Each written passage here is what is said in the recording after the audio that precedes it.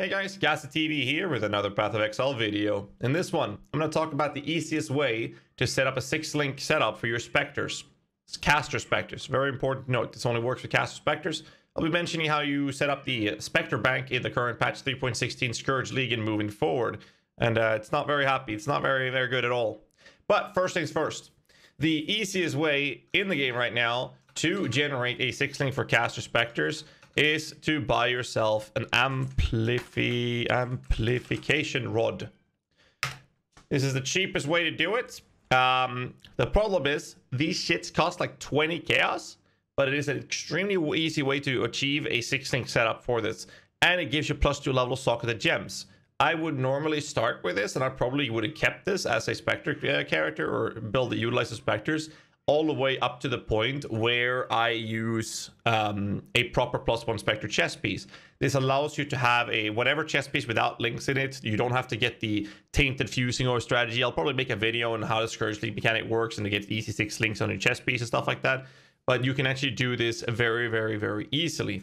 Now the amplification rod looks like this, and it is an upgraded version of the reverberation rod.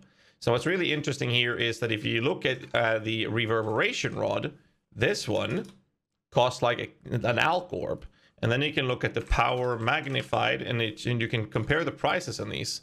And you see that the actual power magnified, it costs 4 chaos. So you can actually buy the reverberation rod, buy the prophecy, right-click the prophecy, and then just defeat piety. And suddenly you will have a reverberation, you will have the amplification rod. And what's really cool with this is that this could actually be used to make money. But now with this video, I'm hoping that you can actually be in a position where you don't have to spend the money to buy for 20C, because you just buy the reverberation rod for an alch, buy the power magnifier for 4 chaos, and then you've quadrupled your currency.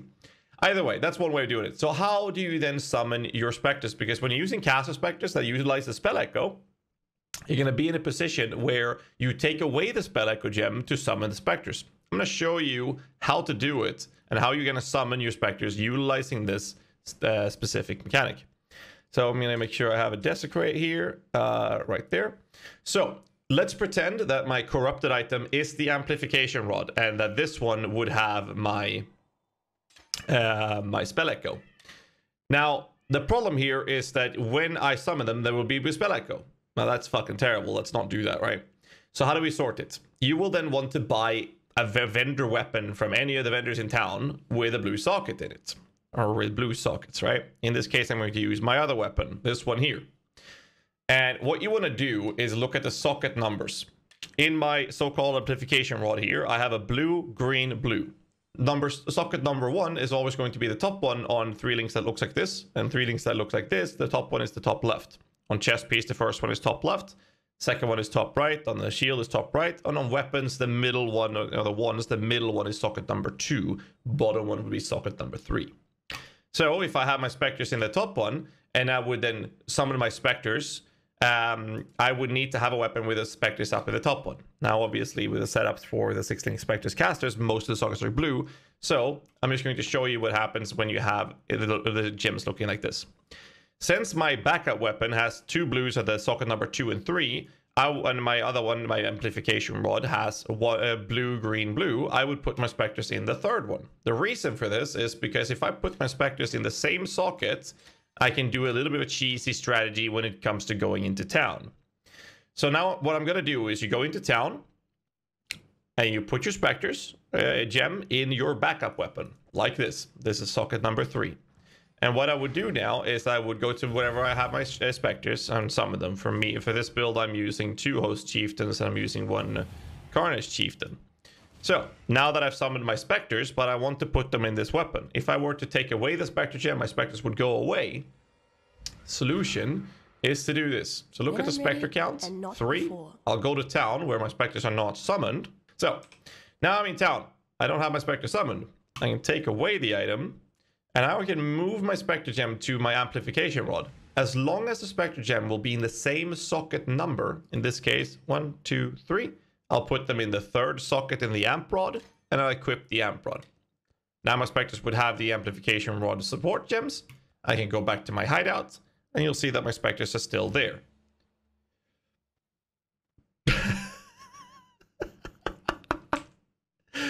Oh my lord. Okay. All right, so we're back. Apparently links matter. I've never encountered this before. It seems like links matter. I'm going to show you again. So now I put the Spectres in the top socket in a one socket item, or two link, one socket item, and it's the same links, and that works. Because if I go back to my town now, and I change the weapon and change it back and put it in the top socket again, and I go back to my hideout, I will now have my Spectres. There we go. Now it works. Now it works. I'm gonna try if it's if there is the links actually causing this to not work. So we're gonna go back and test this weapon here, which has different set of links, and I'm gonna put it in the third one, and I'm gonna see if this causes it. So I'm gonna summon a bunch of Spectres, and then we have it in the third one, but this is a 3-link versus a 2-link. Gems on the item should not matter at all. No. I'm so confused.